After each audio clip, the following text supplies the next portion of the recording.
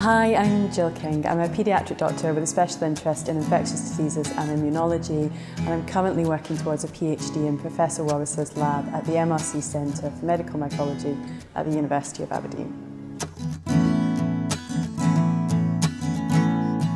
Well, I was working in Aberdeen as a clinician and I was keen to pursue a career as a clinical academic in paediatric infectious diseases and immunology.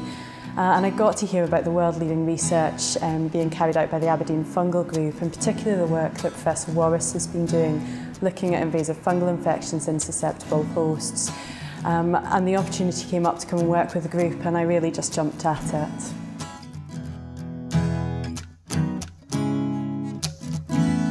My research is looking at invasive Aspergillus infections in patients with a particular type of immune deficiency called chronic granulomatous disease, or CGD.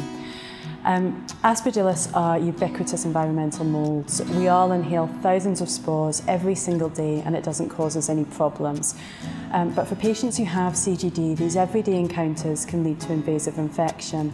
And unfortunately, the treatments that we've got aren't always effective, and even with appropriate treatment, Aspergillus infections remain the leading cause of death in CGD.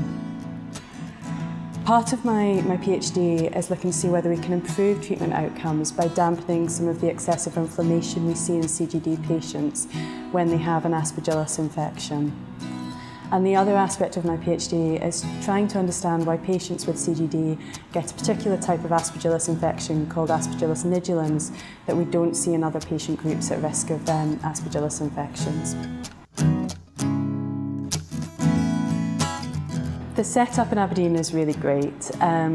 We've got a wealth of expertise in fungal biology and immunology, so there's always someone to ask and always someone to help if you're stuck on something.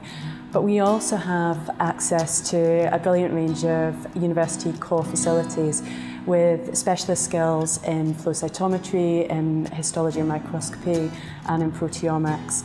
And this has allowed me, with the help of the flow cytometry team, to really use novel cutting-edge flow cytometry techniques and to develop a 14-colour flow cytometry panel to really try and get to grips with what's going on with the innate immune response to Aspergillus infections in the CGD lung.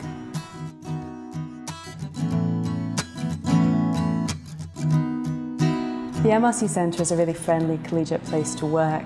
It's attracted researchers from around the world, which means we've got a really international, diverse group of researchers, and I think this helps to add to the really open, friendly nature of the group.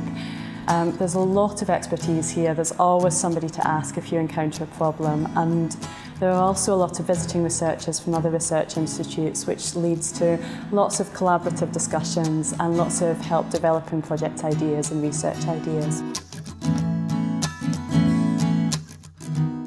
I like running, hill walking, water sports and skiing, so Aberdeen's really well placed for me. I've got lots of green space, I've got easy access to the Cairngorms and the sea's on the doorstep as well. I'm also an avid knitter, which is great for the long, dark Aberdonian winter evenings.